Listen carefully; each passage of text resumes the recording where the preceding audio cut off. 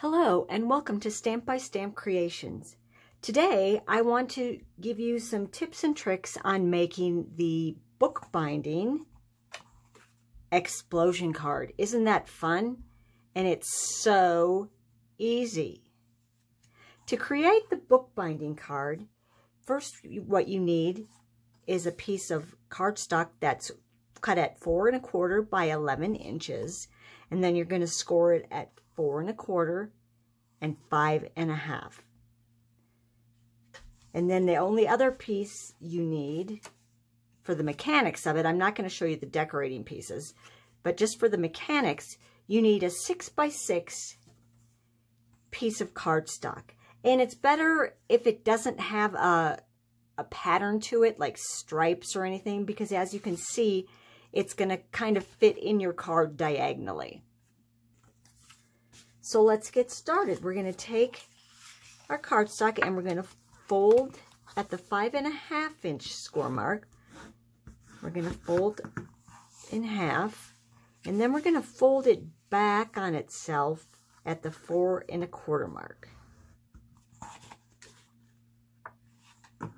Then we're going to take our adhesive, and I'm using my Stampin' Seal Plus, and just put that down, and there, that's how you make a bookbinding card. Now for the fun part, the explosion. To fold it, what you want to do is figure out which side of the cardstock you want seen on the inside of your card. I've got a kind of a tan here, Sahara sand, I believe it is, and then another little light colored pattern. And I'm going to go with this one that I want on the inside. So the first thing I'm going to do is I'm going to just take it and fold it in half this way, crease it well. Then I'm going to turn it 90 degrees, folding it in half again so that I've got 4 squares. As you can see, I've got the 4 squares. Now I want to fold it on the diagonal, but I'm going to flip it over because I want my fold to go in the opposite direction. So I've got it here. I've got that. Got my, there you go. So now you can see I've got my, it looks just like the piece on the inside of the card. And when I close it up like that, easy peasy, I've got my explosion part of the card. So what I want to do when I put it inside is, first of all, I got to make sure I've got it in the right direction. So I'm going to go this way. I'm going to put my adhesive. All right, and just double check. All right.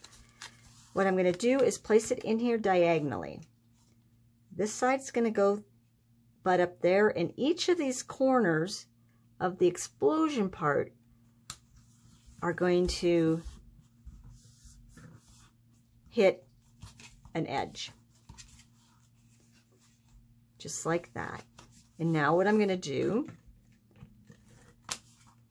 put my adhesive,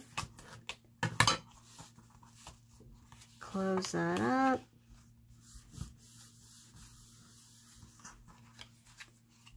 Wow, that's it. I have my exploding bookbinding card. Isn't that fun? And of course, you can decorate it however you'd like. I used the tidings and trimmings, I believe it's called, from the annual catalog. All of these supplies that I used on this card are from the annual catalog. It's so fun. Be sure to check it out. And that's your exploding bookbinding card. So enjoy. Have a great day. Take care and happy stamping. Bye-bye.